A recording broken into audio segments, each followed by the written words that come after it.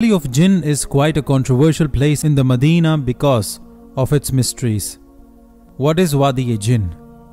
It is a valley just 30 kilometers away from Medina.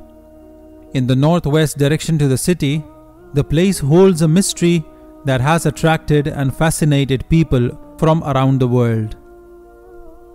Once Allah's Messenger s.a.w. was passing by this valley, and one Yahudi asked him to show him a miracle. He asked the Yahudi what miracle he wants to see. The Yahudi pointed towards a tree and said, "Call that tree towards you if you are a prophet. The tree would heed to you and would submit your orders."